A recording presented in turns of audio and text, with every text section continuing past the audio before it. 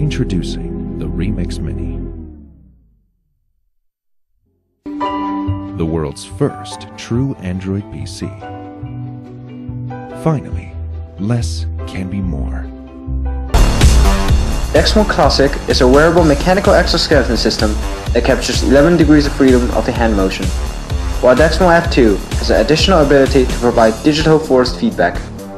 Users can use that data to control an avatar.